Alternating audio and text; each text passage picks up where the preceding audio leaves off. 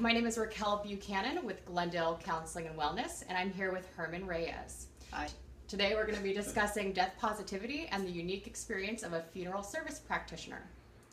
Death is something that does not discriminate. It is an event that we are all susceptible to and something that we have to deal with at some time or another. So, Herman, tell me a little bit about what it is you do. Well, currently what I am is a mortuary science student. Aside from that, I have been employed within the death care industry. I've seen things from removals to full embalmings to working services. So my past experiences have given me the process of knowledge of what goes on in regards to funeral service. I feel like I've seen a good amount than what other people in the industry have seen. Like if you just do funeral directing or if you just embalm, I've been able to see the whole circle of the way that things go from start to finish. Tell me what inspired you to join death care services. I was I think about 3 to 4 years old. I had been at my very first funeral. It was a funeral for a family friend who was gunned down. He was at the wrong time at the wrong place, and I remember my mother carrying me over to this wooden box, that's what I would call it, and this gentleman who I've seen like once or twice before, he was lying in his box. Now I've seen media, you know, I was always left to my own devices in front of the TV, so I knew what was going on. I knew that this guy was not alive, but I reached out and touched him and he was really cold, and my mother was crying, and I asked my mother, "Mommy, why are you crying, you know? Why did he die?" And my mother, she told me, "Oh, sweetie, he's not dead. He's asleep." And ever since then, I kind of developed this anger towards the situation because I knew better, but I knew my mother was trying to protect me, but I wanted to understand more. I was a very curious child. I wanted to know, why are these people crying? Why does this feel like this occasion is too sad? I mean, I remember running up and down the church pews and I was told, "You can't run here, it's a funeral." And since that moment, I had gone to more funerals and I just got really curious. Why is it that death is so sad? What is death? I knew what death was, but I didn't know the total finality of it. So growing up, I was always curious about the way that we grieve, about how we mourn in the different cultures. I'm from a very Hispanic culture, and we do grieving. We're up face to face with death. I mean, we have a day specifically for that, the Day of the Dead, and growing up and seeing the way that other people dealt with death and their feelings, that really made me interested. And as we can say, the rest is history. So what I hear you saying is that from a very young age, you were told how to grieve. You were told how to handle death and what is acceptable and what is not acceptable. Yeah. Okay. So that brings me into, like we were talking before in our conversation about what have you learned in school about death? I have learned that death, well, we know what death is, you know, just the end of life. It is the end of all vital signs. But one thing that I've learned is that not everybody grieves the same way. I like to say grief is like a thumbprint. It is unique to everyone and anything. For example, the way that a child may grieve is very different than from what an adult would grieve. Obviously, there's different factors of age and culture, but I believe that with coming with a new generation, especially this millennial generation, the way that we grieve for our dead and the way that we mourn and all that, it's really changing, and it's a great thing to see, as weird or macabre as that might sound. You're wearing a shirt. It says Death Revolutionary. So tell me about that. Well, a death revolutionary is someone who wants to change the industry. I believe that death has been taken from us. You know, we have the American funeral death care industry. And what I feel is, from my studies and from talks of other people within the death care industry and out of it is we don't have a good relationship with death. There's a death that occurs and we know we have to call the funeral director, we have to do this. And there are so many missed opportunities in regards to this process of dealing with our dead loved ones, in regards to methods of disposition.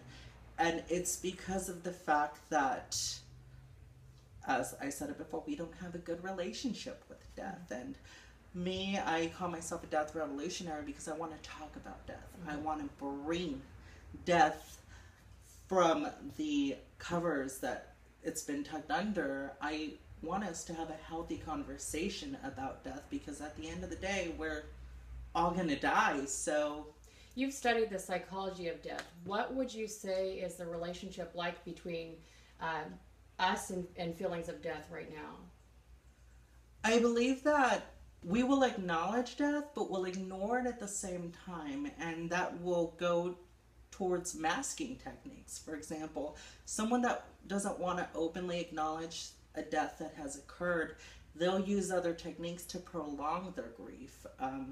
For example, like taking pills or using sex or alcoholism. I've met people in my life who refuse to talk about a death that has occurred, but they'll realize towards the end that that actually does damage. It can lead to what's known as chronic grief or complicated grief. And at the end of the day, you can't tell someone how to grieve, but if you try to aid someone, if someone knows, you know, what they're going through, and not many people do because, again, death is highly denied in this society. What is it that contributes to the denial, the negative relationship that we have with death right now? As much as it pains me to say this, I think this is part of the death care industry's fault. You know, I know I've been taught that the dead human body can be seen as a danger or a hazard to the public, which it is not. It is absolutely not a threat or a danger. An unembalmed body is not a danger whatsoever. So because many people are uneducated, especially law enforcement agencies or even healthcare providers, they'll tell the family, oh my gosh, so-and-so died, you need to call the funeral home right now. And the funeral home's job is to come and do what is a process known as a removal or a first call, and they're going to take the loved one into the care, and basically your relationship with the death has been cut off because you've entrusted someone in good faith to take care of your loved one, you know, prepare them for their disposition and their funeral services. And I think the American death care industry has contributed to it. I don't think it was in a malicious way, but it's just the way that it goes. If we see someone getting murdered, obviously we're not going to have a relationship with the murder itself, but we're going to call the cops. We're going to know.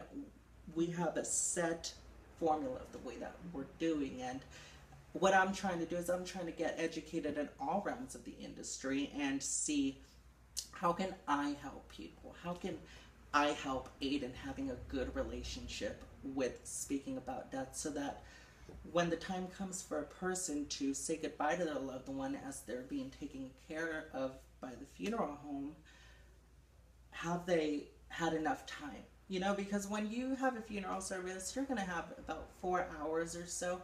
To some people, they may need more time. California is a home death care state where you don't need a funeral home to take care of your loved one. You can do it yourself. You can file the paperwork. I mean, in regards to the final disposition, such as cremation or burial, you're going to have to do that. You're going to have to contract through a funeral home for liability purposes. But yeah, you can have the relationship with death and have it face first at you. I mean, when my uncle died from ALS, we got to do just that. His funeral services were on the same day at home. He was bathed, he was washed, he was redressed, and towards the end, it wasn't until we said it was okay that the funeral home took. Yeah, you and I have talked about how the industrialization of death care has contributed to a decrease in intimacy in death and how that's affected our perception of death. Absolutely. Like I told you, in my culture, and I know in Mexico, what's known as home death care here is a norm over there. You know, there's not a lot of money, and embalming really isn't that big in Mexico, so they'll take care of their dead the way that home death care would. They'd even build a casket or coffin depending on its shape, and that to me is an intimate process. You know, it's taking your loved one, taking care of them so you can see them until they're at their final resting place. And because of the fact that there are some states where you have to contract through a funeral home, that's where the intimacy is cut. It's almost like it's saying, okay, you can do this, but only if you do this. And I mean, I can only speak, I've only lived in California. Luckily, California isn't like that. People can have that intimacy with death or practice their death customs prior to the providing it is legal, but at the end some places don't have that, and that's where the intimacy is cut off. Okay. So when you are in school and you're learning the things that you learn in your mortuary science, yes, what is that preparing you to do within the field? One thing that it prepares you for the field, many people like to refer to it as embalming college or embalming school. They feel, oh, you don't need to go there. It's only if you want to be an embalmer. That is not the case. I know during my studies, I've learned how to run basically my own business. You are taught accounting. You are taught, one of my favorite subjects, funeral law. You are taught the certain laws of what can and cannot be done, because at the end of the day, we have a fiduciary duty to take care of our clients, meaning we can get sued. We get sued a lot. So if we're going to be educated, we're not just going to be educated on doing what my teachers like to call vascular plumbing. Embalming is not everything in regards to the industry. It is one small part. My education, it will basically teach me by the time I graduate, what I need to start to be able to run my own funeral firm. One thing that I liked you were saying about your education and what it prepares you to do is, I forgot the term you used, but it's where we expect the customers to be informed. But well, this is based by the Federal Trade Commission. We practice what is known as caveat venditor, meaning let the seller beware. For example, let's say, if you, Raquel, were to go to a dealership and you bought a car, turns out you paid for the car, well, you walked out, you signed the contract, and you said, this is my car. You cannot turn back and try to return the car because it's not what you liked. It's not what you thought it was going to be. Because you as a consumer should have done your research. Well, in regards to regulations of the death care industry, we have to practice the opposite, where because of the fact that people are grieving, and to me, grief can kind of be compared to being inebriated. You're not seeing clearly, you're not thinking well, all you're thinking is, I have to do this. And so, unfortunately, not every funeral provider does this, but you do have those bad apples that will inevitably take advantage of the situation, and it is our job to fully educate the consumer what they're purchasing. It's known as a right of selection. They only need to purchase those items that they want, unless certain laws or certain, for example, embalming, it is not required by law except for certain instances, like a lot of ship outs. They'll require that they'll be embalmed, but aside from that, we have to keep our consumers knowledge in regards to what they're buying, because at the end of the day, it's a personal service. It is known as a personal service contract, and any breach of that contract, we are held liable. So in the death care revolution that you're attempting to put out there and you want to gather more people, you're letting them know that these unintimate ways, you don't have to participate in that. You can do it a different way. Absolutely, yes, you can do it a different way. There is so many ways to take care of your dead, especially for disposition. I mean, cremation is on the rise. It it is up there. It is one of the most seen dispositions. It's not how it used to be, where it's straight burial in a cemetery.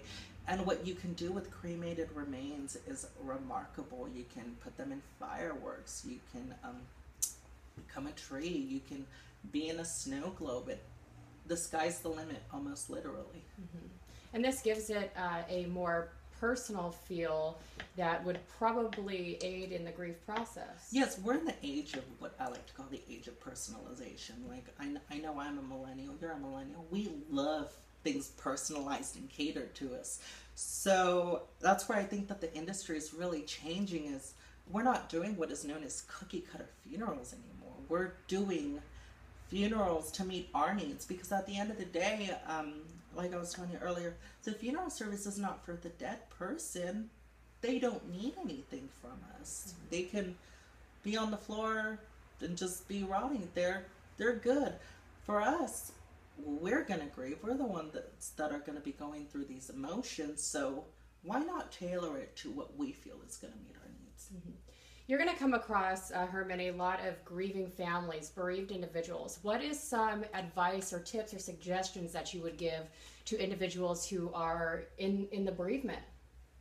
One of the things that they teach us in school is, if you see that a family is they're just not in the state. For example, you'll have a family that they'll come straight from the hospital, like literally 5 minutes after their loved one is pronounced dead, and say, you know, we gotta be genuine with our families. You are in no position to make funeral arrangements at the moment.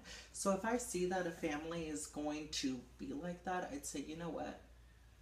If you want to utilize us, go ahead. We will take your loved one into our care, but come back in a day or two, get other affairs in order. We will be here when you're ready. I don't recommend people rushing into arrangement services, because, you know, like I said, grief is almost like being inebriated. You cannot make sound decisions. Mm-hmm. Some people can, some people can't. It all depends on the individual. Okay. So before we go any farther, I had some misconceptions about what death positivity was. I thought it was sort of like, if someone wanted to die, let them, because eventually we're all going to die. But that's not what it is. What is death positivity? Death positivity is having a good relationship with death. It is openly talking about it. It is openly acknowledging that, yes, we're going to die, but you know what? Let's have a healthy discussion about it. There's this thing called thanatophobia, which is the phobia of one's own mortality. You'd be surprised how many practitioners in the death care industry are thanatophobic. They're afraid of their own death, even healthcare professionals. It's probably because, you know, they're trying to help people live. But death positivity is just being positive about death itself, having talks about it, whether it can be anything small, from having an advanced healthcare directive, letting your family know, if I were to die tomorrow, how would you want to be taken care of? Would you want to be buried, cremated? Just having that talk, so that when that time does come, the burden is less. Because death it's a huge burden. It's not only a financial burden, but it's also an emotional burden. And when one has a good relationship with the talk about death, we can achieve what is known as a good death. A good death is, for example, in school we talked about in regards to terminally ill patients. If a patient is openly acknowledged to what's going to happen in regards to their illness and the fact that, yeah, they are dying, by having a healthy relationship, saying, you know what, I am dying, but this is how I feel, this is how we should all feel, rather than just ignoring the elephant in the room.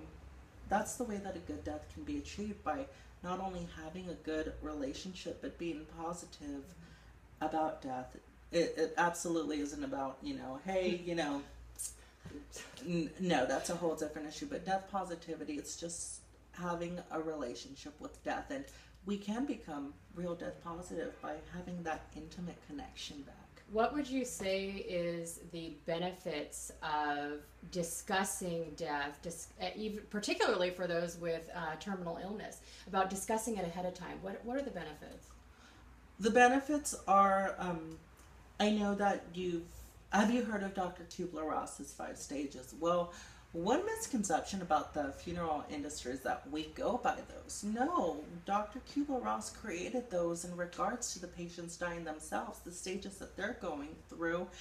And I think that if a healthcare professional were to, walk on eggshells in regards to a person's illness, they're doing them a disservice. I mean, if I was going to die, I'd want to know so that I can cope with it.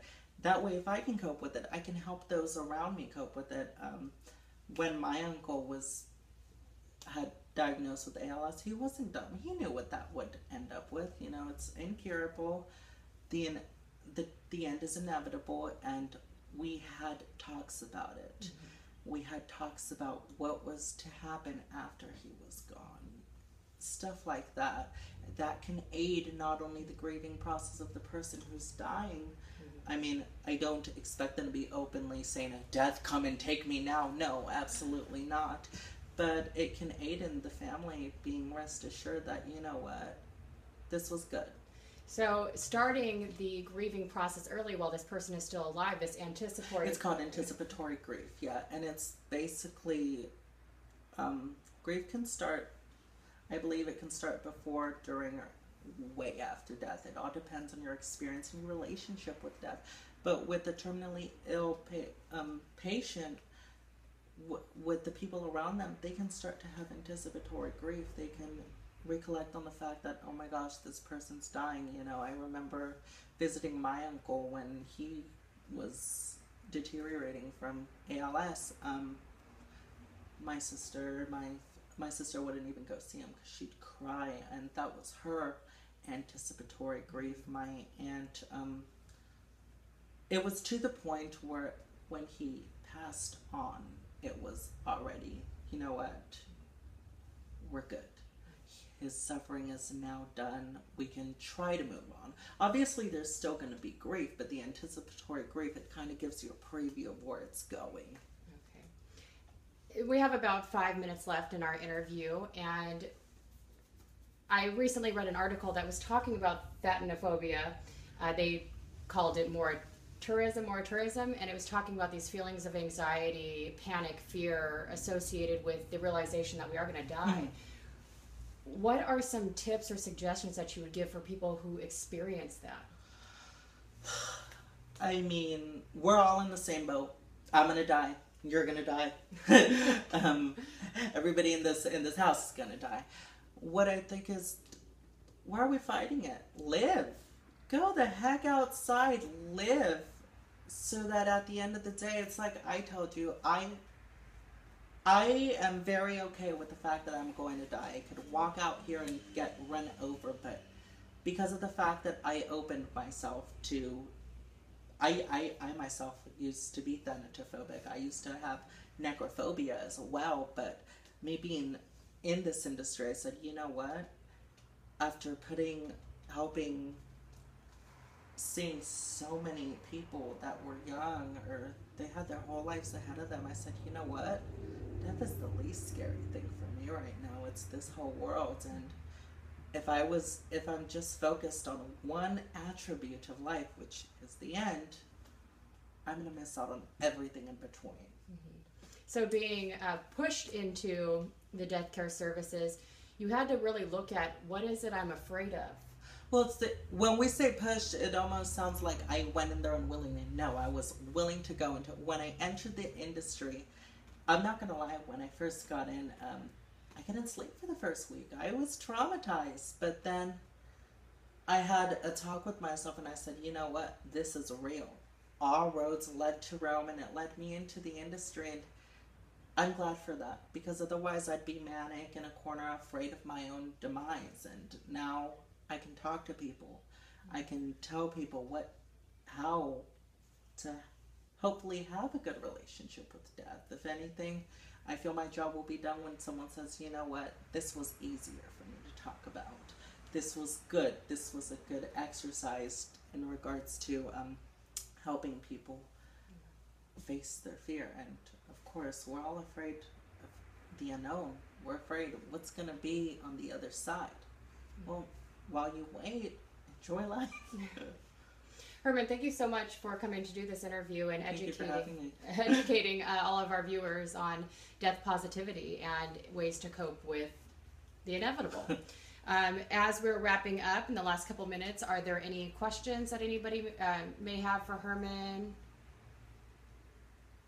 And if there are any questions, feel free to message me or comment on this video when it's posted onto my page. And Herman, are you open to any? Yes, I have my own personal blog. It's known as Adventures in Death Care. It is located on Tumblr, adventuresindeathcare.tumblr.com. It's also on Instagram.